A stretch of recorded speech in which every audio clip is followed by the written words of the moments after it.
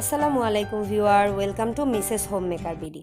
আশা করি সবাই ভালো আছেন। আলহামদুলিল্লাহ আমি অনেক ভালো আছি। বন্ধুরা, আজ আমি আপনাদের সাথে শেয়ার করব আমার মান্থলি গ্রোসারি শপিং হল। আর সুন্দরভাবে মান্থলি গ্রোসারি শপিং করার জন্য আমাদের দরকার খুব গোছানো সুন্দর একটা শপিং লিস্ট। আর সেটা আপনারা কিভাবে করতে পারেন তার ভিডিও অলরেডি আমার চ্যানেলে আছে। আর এই ভিডিওর এন্ড স্ক্রিন আই বাটনেও আমি সেই ভিডিওর লিঙ্কটা শেয়ার করব। প্রত্যেকের পরিবারের চাহিদা, রুচি, পছন্দ আলাদা হওয়ার কারণে গ্রোসারি শপিংটা একটু ভিন্ন হবে, এটা স্বাভাবিক। আর আজ আমি আপনাদেরকে আমার গ্রোসারি শপিংটাই শেয়ার করছি। এখানে আমি র্যান্ডম আমার গ্রোসারি শপিংগুলো দেখিয়ে যাব। আর প্রোডাক্টগুলোর প্রাইসটা আমি এই কারণেই দেখাবো, এটা থেকে আপনারা বিভিন্ন পণ্যের প্রাইস সম্পর্কে ধারণা নিতে পারবেন এবং এটা আপনাদের শপিংয়ে কিছুটা হলেও হেল্প করবে। আর মূলত এই শপিংটা দেখাতে দেখাতে আমি আমার শপিংয়ের কিছু ট্রিক্স শেয়ার করব, আপনাদেরকে কিছু টিপস দিব।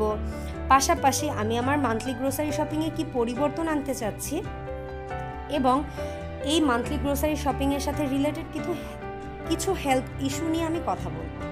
তো প্রথমে আমি যেই ট্রিক্স ফলো করে আমার মান্থলি শপিংটা করি সেটা শেয়ার করছি। বন্ধুরা, আমি সব সময় আমার কিছু পণ্য সুপার শপ থেকে কেনার চেষ্টা করি। আমি মূলত দুই ধরনের পণ্য সুপার শপ থেকে কিনি। এক, যে পণ্যে সবসময় ডিসকাউন্ট অফার থাকে বা প্রাইস কার্ড থাকে সেগুলো আমি সুপার শপ থেকে কেনার চেষ্টা করি। এছাড়াও আমি যে পণ্যগুলো আমার আশেপাশের মুদি দোকানে পাওয়া যায় না বা যেটা পেলেও আমার কাছে অথেন্টিক মনে হয় না, আমি সেগুলো সুপার শপ থেকে পারচেস করে থাকি। মূলত এই দুই ধরনের পণ্যগুলোই আমি সব সময় সুপার শপ থেকে পারচেস করে থাকি। এতে করে আমার মানিও সেভ হয় এবং আমার সেলফ স্যাটিসফ্যাকশন। আর এখন আমি যে জিনিসটা দেখাচ্ছি এটা আমি আমার রান্নাঘরের জন্য নতুন পারচেস করেছি।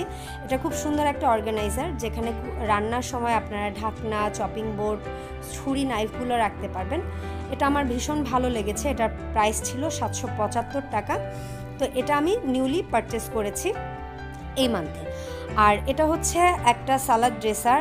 আমার একজন আপু আমার ব্যাগ অর্গানাইজেশনের ভিডিও দেখে বলেছিলেন যে আমি আমার যে ওয়াটার পটটা ইউজ করেছি বা রিসাইকেল করেছি ওটা কিসের বটল ছিল। তো আপু, আপনার জন্য বলছি, আমি এই সালাদ ড্রেসারের মতোই একটা সালাদ ড্রেসারের বটলটাকে রিসাইকেল করে আমার ওয়াটার পট হিসেবে ব্যবহার করেছি। এখন আমি মূলত আপনাদেরকে বলবো যে আপনারা কোথা থেকে শপিং করলে এবং কোন সময় শপিং করলে মানি সেভ করতে পারেন। এটা আমি একান্তই আমার ব্যক্তিগত অভিজ্ঞতা থেকে বলছি। আপনাদের ওপিনিয়ন এখানে আলাদা হতে পারে, বাট আমার যে আপুরা আমার ভিডিওর মাধ্যমে তারা ধারণা নেয় শপিংয়ের বা তাদের হেল্পের জন্য বেসিক্যালি আমি এইটা শেয়ার করছি। আমি মূলত আমার কাছে যেটা মনে হয় আমার সবচেয়ে পছন্দের সুপার শপ হলো প্রিন্স বাজার। যদিও আমার এই ভিডিওর স্পন্সর আমি যে সুপার শপগুলো বলবো তারা কেউই না, বাট আমার নিজস্ব ভাবনাগুলো আমি এখানে বলছি। তো প্রিন্স বাজার হচ্ছে এরকম একটা সুপার শপ যেখানে আপনারা প্রতি মাসের 25 তারিখ থেকে পরবর্তী মাসের 10 তারিখ পর্যন্ত একটা হিউজ রেঞ্জ অফ অফারের বা ডিসকাউন্ট পাবেন। আর ওখানে 25 তারিখ থেকে 10 তারিখে ডিসকাউন্ট দেওয়ার যে রিজনটা সেটা হচ্ছে 25 তারিখে ফার্স্ট ক্লাস অফিসারদের স্যালারি হয়ে যায় এবং 10 তারিখের মধ্যে র্যান্ডম আমাদের সবার স্যালারি হয়ে যায়। তো এই সময়টাই কিন্তু মূলত আমরা মান্থলি গ্রোসারিগুলো শপিং করে থাকি। তো এই জন্য ওখানটায় আপনারা প্রতি মাসের 25 তারিখ থেকে পরবর্তী মাসের 10 তারিখ পর্যন্ত হিউজ পরিমাণে অফার পাবেন। আর আপনাদের যদি আমার মতো মানি সেভ করে পণ্য পারচেস করার ভালো লাগে বা আপনারা করতে চান তাহলে ওখান থেকে শপিং করতে পারেন।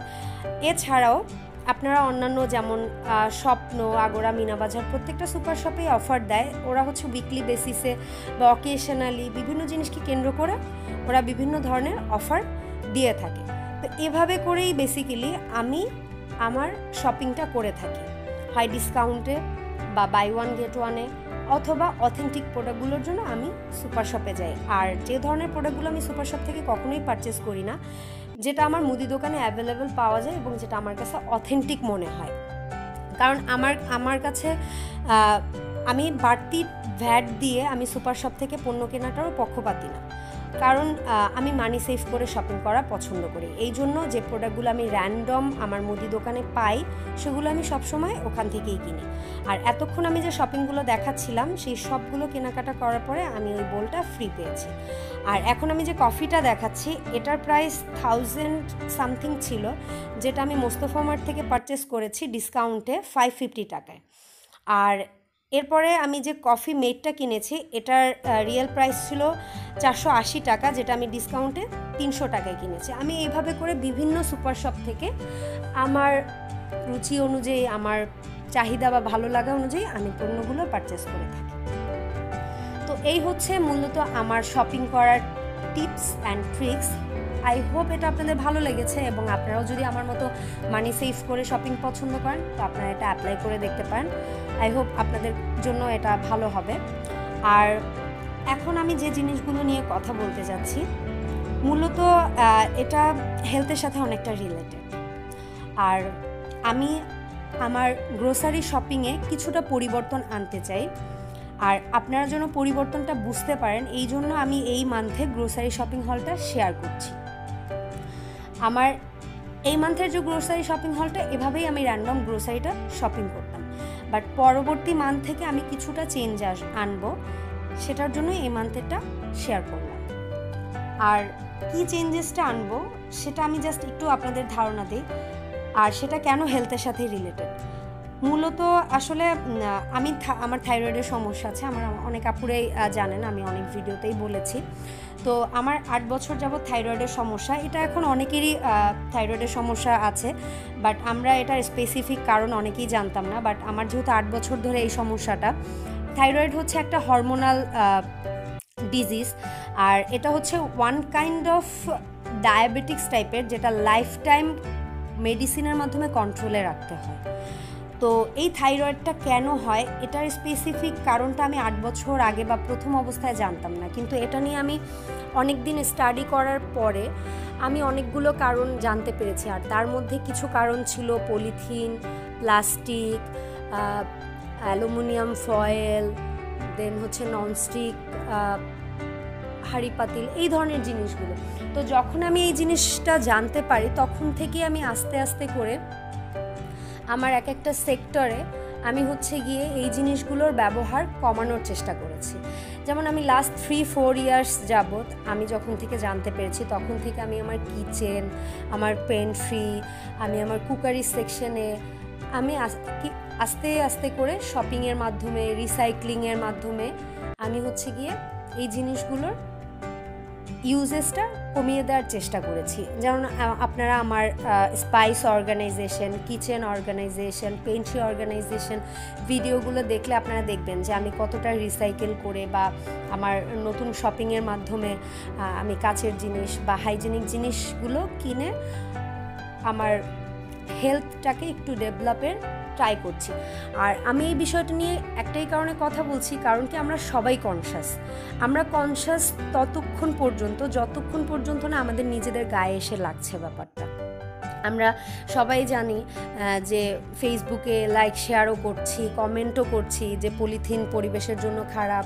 আমরা যখন দেখছি সমুদ্রে একটা মাছ মারা যাচ্ছে পলিথিন বা প্লাস্টিকের জিনিস খেয়ে, হজম করতে না পারার কারণে পাখি মরে যাচ্ছে, পরিবেশ মাটির সাথে মিশছে না, আমরা স্যাড ফিল করছি। বাট যতক্ষণ না পর্যন্ত ওই জিনিসটা আমাদের নিজেদের সাথে হচ্ছে ততক্ষণ পর্যন্ত কিন্তু আমরা আসলে ওইটার যে কতটা ক্ষতিকর সেটা অনুধাবন করতে আমরা পারছি না। তো আমার ব্যাপারটাও তার ভিন্ন না। আমিও যতক্ষণ না পর্যন্ত নিজের গায়ে এসে লেগেছে আমিও তার আগে ঠিক বুঝতে পারছিলাম না। তা আমি যখন থেকে বুঝতে পেরেছি আমি সেটা পরিবর্তনের চেষ্টা করেছি, এবং আমার প্রিভিয়াস ভিডিওগুলো আপনারা পছন্দ করেছেন বলেই আমি আমার আজকের ভিডিওটা শেয়ার করছি এবং এই বিষয়গুলো নিয়ে কথা বলছি, এবং আমার বর্তমানে র্যান্ডম গ্রোসারি শপিংটা কেমন হয় সেটা দেখানোর মাধ্যমে আমি বোঝাতে চেষ্টা করছি যে আমি এখন কেমনভাবে শপিং করছি আর পরবর্তীতে কেমনভাবে করব বা কতটুকু পরিবর্তন আনতে পারবো। যদিও বাইরের দেশে এই জিনিসটা খুব ইজি, ওখানে প্লাস্টিক ফ্রি যারা লাইফস্টাইল লিড করে তাদের জন্য আলাদা শপ আছে, যারা হচ্ছে জিরো ওয়েস্ট লাইফস্টাইল লিড করে তাদের জন্য আলাদা শপ আছে, কিন্তু আমাদের দেশে এটা অতটা ইজি না। তবে একটু খেয়াল করে দেখেন যে আমাদের পূর্বপুরুষ বা আমাদের দাদা বাবারা কিন্তু আগে চটের ব্যাগ, কাপড়ের ব্যাগ নিয়ে শপিংয়ে যেত।